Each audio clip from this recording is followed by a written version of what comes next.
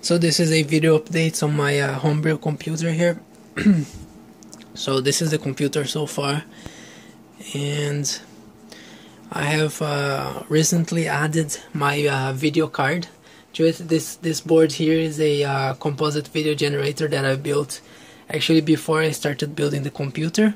And so I have attached the board to the computer, and now we have video. Actually, the computer is working right now. Here, as you can see, the lights are blinking, and the point of this video is actually this screen right here.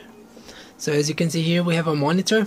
It's an old monitor that I got from my computer I bought on eBay, and as you can see, the monitor is full of actually RAM junk. So when you reset the computer, the RAM has junk. It doesn't have any useful information, so that's what the RAM has. And if you can see here, the pattern is quite interesting actually. And this is the pattern you get on an old NEC RAM that I have here. The fact that the monitor is blinking, I will explain that. And so right now the computer is working, and what I have done is I am in the process of programming a simple BIOS for it, with simple routines like clearing the screen, writing characters to the screen, updating the cursor, drawing lines, circles and things, playing some sounds, and controlling inputs, output ports and things like this, so that when you program the computer you don't have to write everything from scratch. And so right now what I'm doing is programming a few video routines, and what the computer is doing at the moment is simply clearing the screen. So if we look right here, as you can see, this part on the screen here is cleared, so there's nothing there. And if you pay attention ever so slightly, the computer is clearing. If you look here, it's clearing the first line here. As you can see, the junk is disappearing from the first line. It's gonna come here and delete some more. It's doing this really slowly because I have the computer on a very slow clock at the moment. It can do this in an instant, it will clear the screen in an instant, but I've put it to do it slowly so we can see it happening. And the fact that the monitor is blinking like this is because every time we write to the video card, I tri-state the buffer, the RAM buffer, so the video card has nothing to output into the screen, so it just has blank. So the video card is really quick because the computer is running really slow, so the video card is outputting the blank very quickly, so the whole screen is blank, and then it comes back and shows what's in there.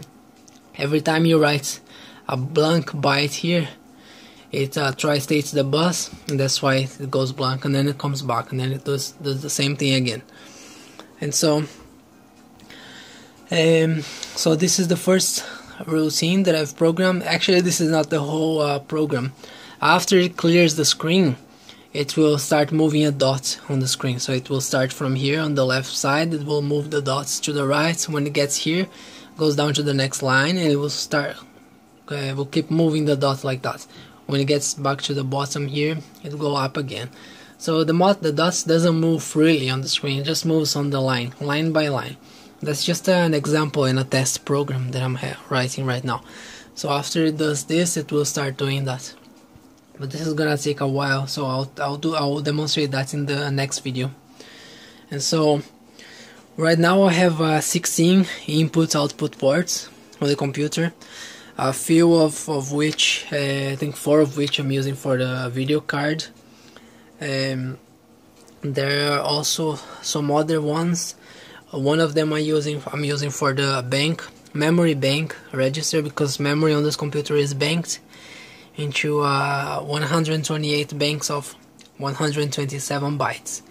The computer started out with only 256 bytes of RAM, because I wanted to build it really quickly, and that simplified the process. But then I realized it was really limited, and I wanted to do more with the computer.